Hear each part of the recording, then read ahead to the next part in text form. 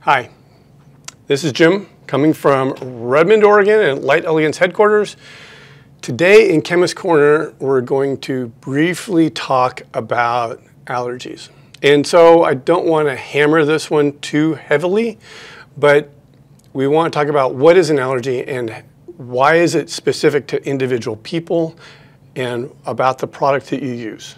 And so one of the things I want to focus on today is a lot of people think that if you have an allergen in a product, everybody's going to have an allergy to it. And that's not true. When you walk outside and someone has an allergy to, say, grass pollen, that it's going to be specific to that person or a group of people and only to that pollen.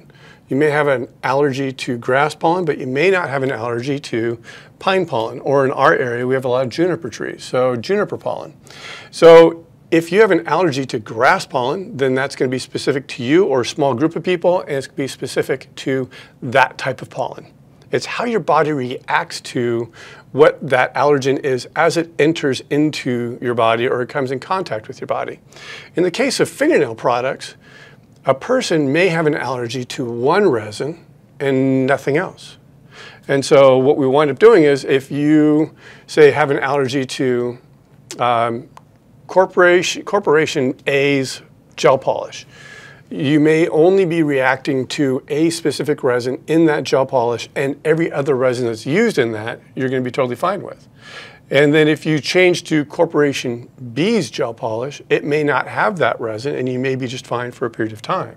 Or you may be fine with that resin, that gel polish system, for the rest of your life. So it winds up coming down to how does a person individually react to that product. If we take a look at how they react to that product, is what can you do to avoid it? So if we start out with products, there's been a lot of talk about HEMA allergies. So you have HEMA, and that's hydroxyethyl methacrylate. So sorry about the length of time it takes to write this out. But HEMA is a pretty common one. And so when we take a look at HEMA on the market, how much HEMA is in the product also will determine if you form an allergy to it or not. If the HEMA concentration is, say, 1% to maybe 5%, you're less likely to create an allergy than if it was, say, 20% to 25%. So this could be more allergenic. This could be less allergenic.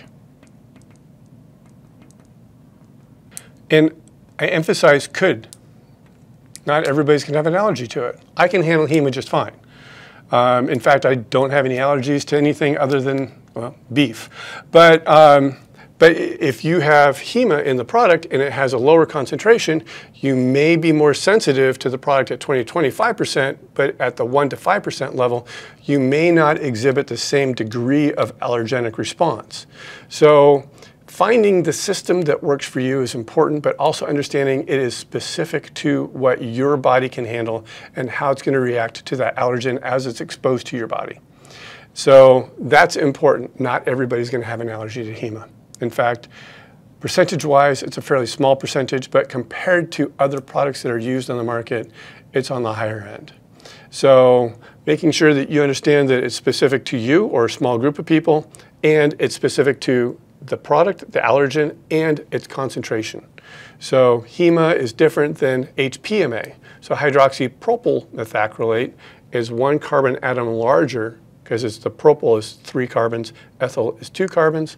So it's 1 carbon atom larger. However, its allergenic response rate in our industry is significantly reduced compared to HEMA. So the chemical can be different, and you have a whole different response rate. So if you see something that looks similar in name to HEMA, and you're worried that it might have the same allergenic response rate for you, it probably won't.